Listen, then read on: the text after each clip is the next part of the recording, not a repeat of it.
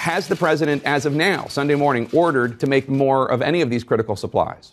No. It's unclear what he's waiting for, as we're hearing reports of shortages of very basic medical supplies. How can it be that nurses in Washington state are trying to create protective equipment out of office supplies? We are pleading on social media, get me PPE. Federal government's not supposed to be out there buying vast amounts of items and then shipping. You know, we're not a shipping clerk. Messages are entirely clear from everyone in the medical and public health community with whom I've spoken to in the last few days.